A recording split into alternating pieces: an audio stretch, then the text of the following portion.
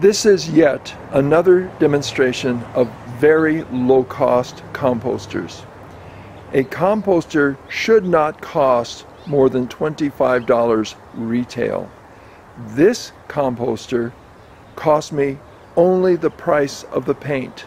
The barrel I picked up from a construction site. The lid I picked up from a trash pile. Together I paid nothing for the barrel and the lid.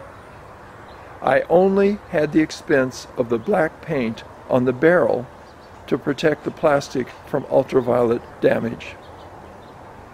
When I first set this composter, I filled it with yard debris. I filled it to the top. However, in the months that have passed, the interior has settled. All this debris has composted. Rather than piling more on top of it, I am now going to spill it.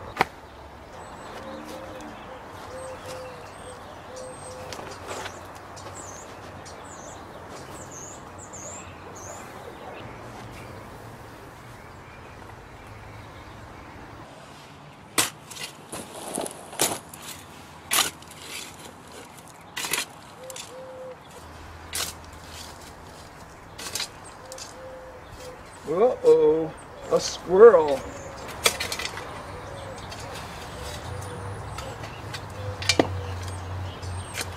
Evidently I composted a squirrel, or a skunk, or whatever.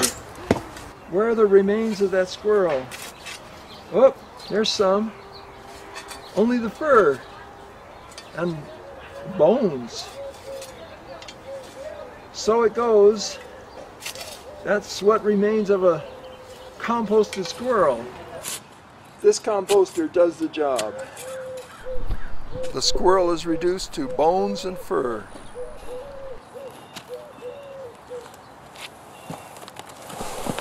This composter cost only the time to cut the plastic barrel, to paint the plastic barrel, and the actual cost of the flat black paint.